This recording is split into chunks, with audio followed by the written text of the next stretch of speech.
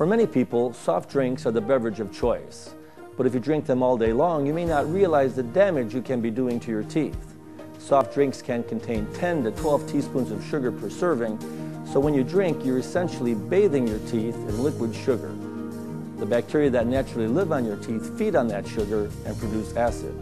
Soft drinks also contain acids.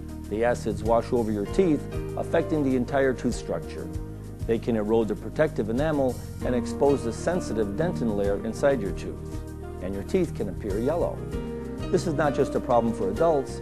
Children and teens can have frequent access to soft drinks. Since their teeth are still forming, the damage to them can be great. Colas, sports drinks, energy drinks, vitamin waters, fruit juices, teas, blended coffee drinks, and wine all contain the sugars that can damage your teeth. Even diet colas contain destructive acids. Your best choices for a beverage are milk and, of course, fluoridated water. If you must drink soft drinks, use a straw. Don't drink for extended periods of time. Don't hold the liquid in your mouth before swallowing. Cut down on the amount you consume. After you drink, rinse your mouth with fluoridated water and wait at least 20 minutes before brushing. With smarter choices and regular checkups, you can protect the health of your teeth for years to come. Tooth Talk is brought to you by Dr. T and Dental Dimensions at Edgebrook. Change your smile, change your life.